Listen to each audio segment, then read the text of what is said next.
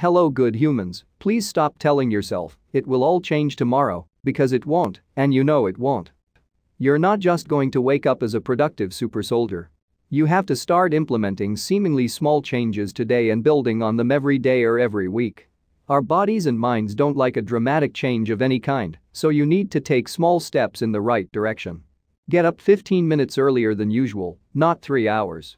Have warm showers then turn them cold for the last quarter, so you don't just end up avoiding showers or having extremely short ones, because that's just unhygienic.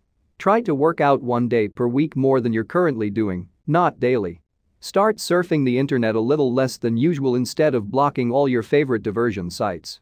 Add some steamed vegetables to your dinner, drink a bit more water than usual, don't just throw out your entire fridge and restock it with organic food. Read a few pages of a book instead of expecting to get through an entire chapter. Have one difficult conversation you've been putting off and go from there, don't just flip your persona overnight. Make eye contact and some conversation with someone you're attracted to where it's appropriate. Don't write a get rejected 10 times per day so you're immune to it or whatever that literature suggests. Drop masturbation back to once or twice per week or thereabouts instead of doing some total abstinence, although only do it when you're in the mood, not procrastinating. Acknowledge any progress, no matter how small. Accept failures no matter how large. Expecting to flip your lifestyle upside down overnight because you just read You Can't Hurt Me or listen to a Jocko Willink podcast might work for a few hours, maybe even a few days, but the change will eventually seem too drastic and you'll rebound back to your old habits. This may seem slack and counterintuitive, but it's essentially learning how to self-reward to create sustainable change.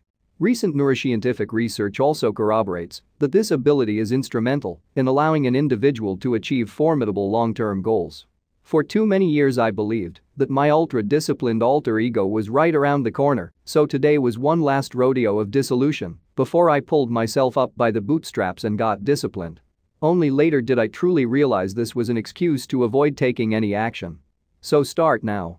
You'll get there eventually. Thank you, have a nice day.